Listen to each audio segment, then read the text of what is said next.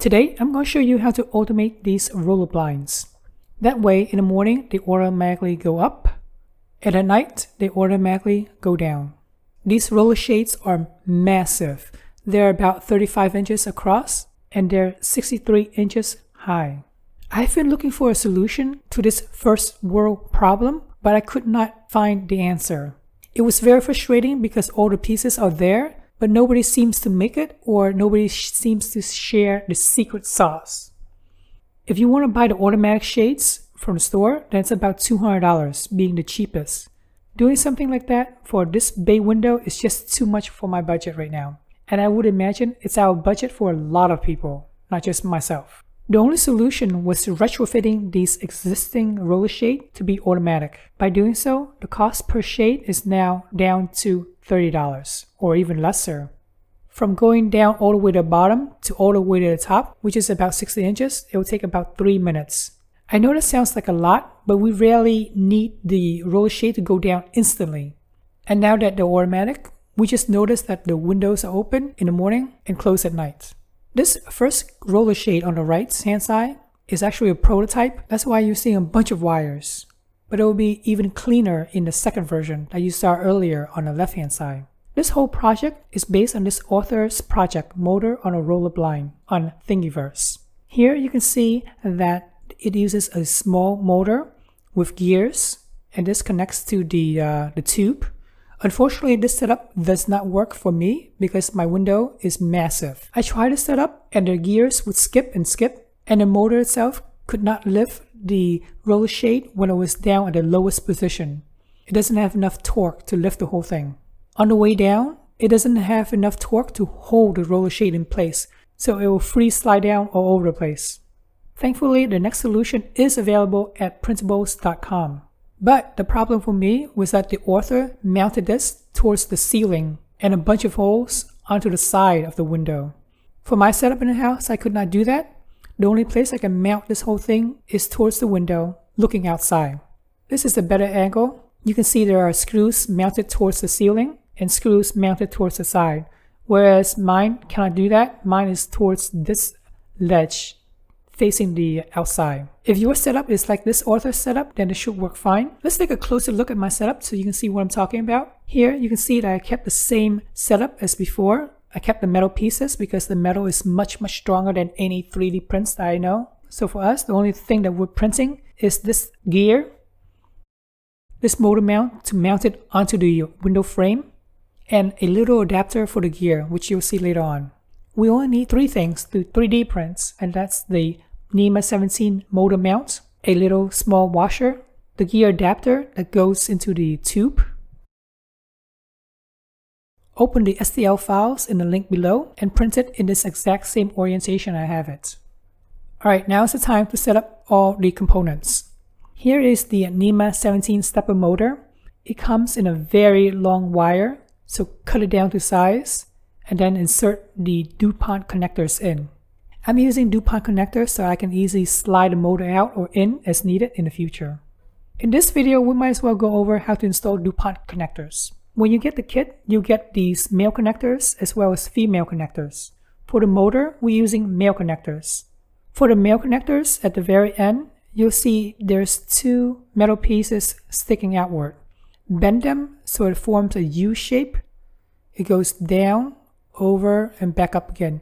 Bend it into a perfect U shape because in the package they come out as a V shape. You can use your nails or a little plier to bend it into shape. Once that's done, insert the connector into this slot right here. Place it into the crimp with the flat side facing upward. Next up, insert the wire with all of the metal parts into this side and a little of the wire covering into this part right here. Finally, crimp it by squeezing the 2 handles. This is the result that you should have once you are done with the 4 wires. Next up, just slide the male into this plastic casing, and this is what you should end up with. If you did it correctly, when you slide the male piece in, you should hear a click. You know it's in position because now when you try to pull the wire out, the wire does not come out of this plastic case. Next up, we're going to assemble the roller adapter. So go ahead and try to squeeze this bearing in to this hole right here. The way I did it was that I put the bearing all the way in the bottom. I put the 3D print on top, and then I use this leveler to slam the 3D print in and over on top of the bearing underneath. For the next 3D print, we're going to slide the motor into position and then tighten it down with M3 bolts. From here to here is about 1 centimeter. Don't try to tighten the bolt all the way down, or else you just crack the plastic piece instantly. You can see this is how I position the wire accordingly. Next up, we're going to install this pulley onto the motor. So go ahead and slide it into position and then tighten it down with the included Allen wrench. There's 2 of them to tighten down, one here and the other one on this side. Alright, now we need to remove this metal piece from the roller shade. This one was extremely tough for me, and I finally found the secret to pulling it out easily.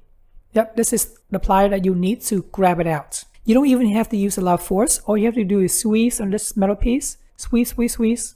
And then you can finally just pull it out and it will come out easily. Don't try to use force. If you try to use force, you might mess up your vinyl roller shade. Once the metal piece is out, go ahead and squeeze the 3D print gear into position.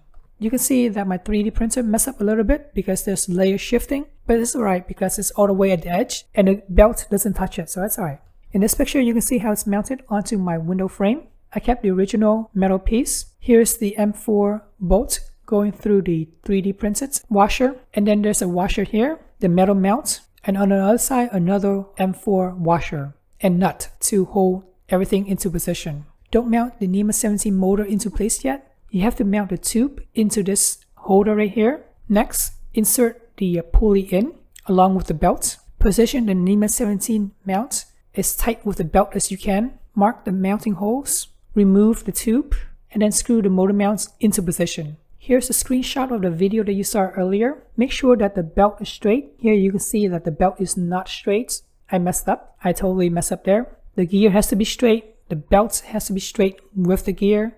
And this belt has to be tight. We're done retrofitting the roller shade with the necessary hardware. Now we're going to look at the schematic of the electronics. This is the ESP32 board. Here's the TMC2208 driver. You'll need a 12 volt DC input. Here's our Nema 17 motor. We're also going to need a buck converter to convert the 12 volt DC down to 5 volt DC to feed this ESP32 board.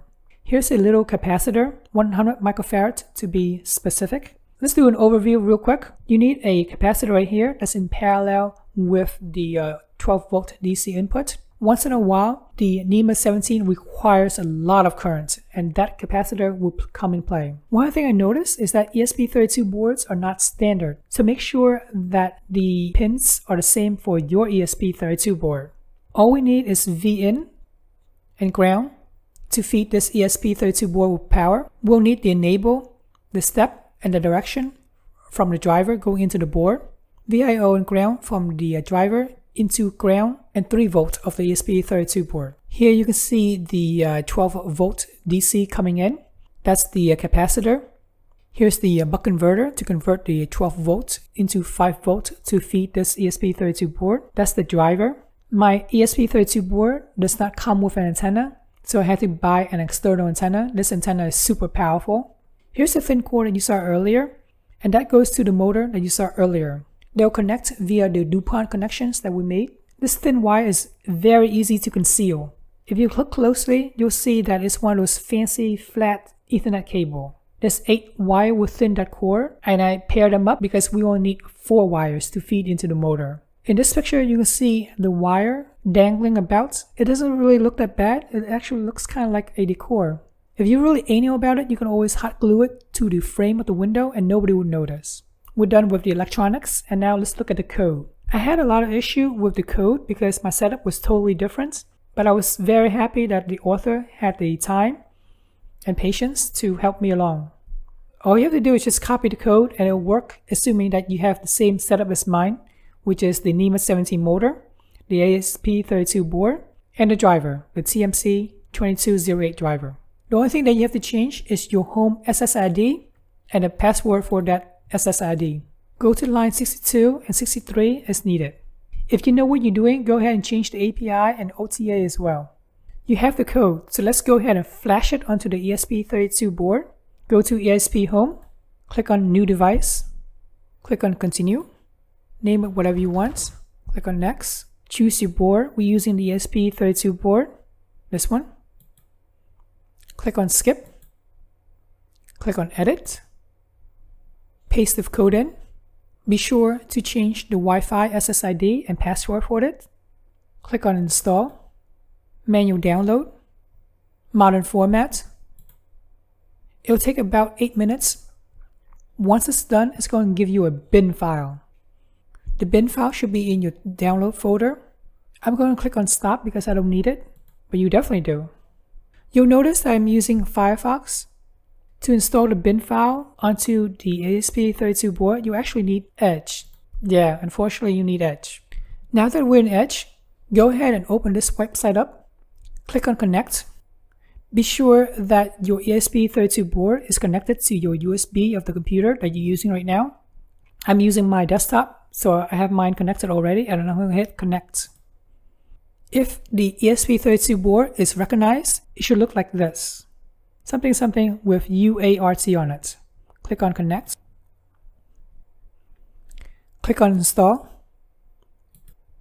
Choose File. Choose the bin file that you got earlier. Click on Open and click on Install. It takes forever, maybe like 10 minutes, to install this bin file. Once it's done, go ahead and unplug it from the USB port of your computer. Plug the 12-volt DC into your breadboard and power up the whole setup. Once it's up and running and on your network, you should see something here with the name of the device that you gave it. I don't have anything available at the moment, but let's just do an example. Click on the configure of your device. It'll ask for a password. The password will be the OTA password that you saw earlier, which is 269 something something. And then click on Connect. Once it's added successfully in your ESPHome, you'll see it in the list. Let's click on it. If you use my example, it will appear just like this. Click on one device. I find it really easy to configure using the HA app on my mobile device. So go ahead and navigate to integrations and go into your Roller 1 that you saw earlier before. Tap on the setup switch to turn it on. Now setup mode is in progress. Press this button right here that says press. And you'll see the roller shade start going down. As soon as it hits the bottom of where you want it to be, press on this button once more, and then you'll see the roller shade going up again. When it hits the top or whatever you want the top to be, press this button one more time, and you're done with the setup. The setup switch should automatically go back into the off position. Your setup is now totally done. You are totally done with your first automatic retrofitted roller shade. This setup took me forever just to get it done, and I'm so happy I'm able to share with you in this video. One other thing I noticed is this setup is not very durable, especially the 3D printed part. I'm working on revisions now to make sure that your roller shade don't come crashing in the middle of the night when you're sleeping. If you look closely at my 3D printed part, you'll see that there's some weak connections there. I'm going to reinforce it with metal rods right in the middle to reinforce the whole setup. That part will come at a later video. If you have better ideas, please feel free to share with us in this video. I really appreciate you guys subscribing to my channel, and thanks for watching.